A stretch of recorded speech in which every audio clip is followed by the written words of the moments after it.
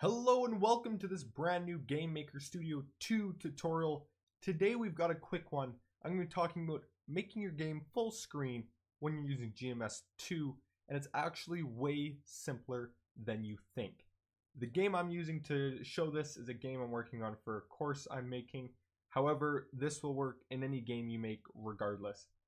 So the first thing we're going to do is we're going to create an object, and I'm going to call my object obj underscore full screen, and I'm going to make him persistent, and that means he's going to appear in every room, and he's going to hold the same values in every room. He's going to stay persistent.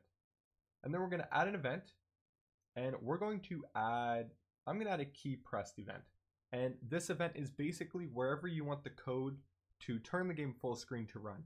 So if you want that in a button, put this in the button event. If you want that when they hit spacebar, put this in the key press space event. Put it wherever you want. In this case, I'm just going to make it so when the player hits F, it's going to make the game full screen. If they hit F again, it's going to make it not full screen. And I'm going to delete my code here. And it's actually extremely easy. Whoops. Sorry, I hit the wrong thing there. I thought I'd just make this a little bigger. And what we can say here is we can say if window underscore get full screen, and all this is going to do is it's going to see if the game is full screen. If it is full screen, then it's going to make it not full screen with this line of code,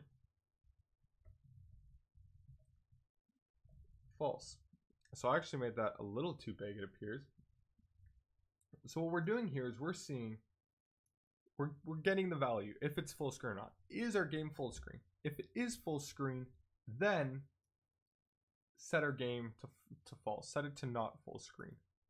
Else, if it isn't full screen, then window underscore set underscore full screen to true.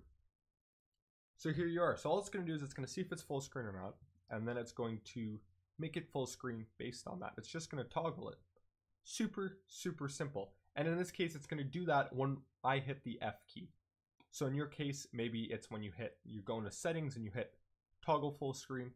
It's going to either turn full screen on or off based on what the game is currently set at.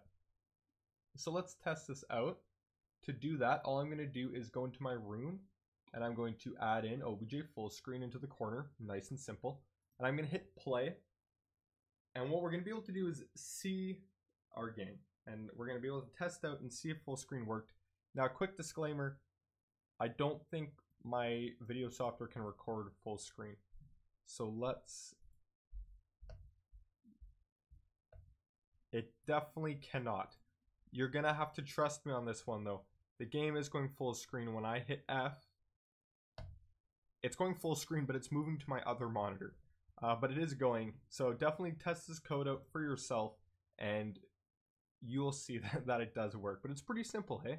Only 3-4 lines of code, and it makes your game completely able to go full screen or not full screen. So thank you so much for watching this. I hope it helped you out. This was just a quick tip that I know I needed when I was first starting out. So if this helped you out, please let me know. If you have any questions about this, please let me know. I'm always hanging out down in the comments. Thank you for watching, and I will see you in the next one.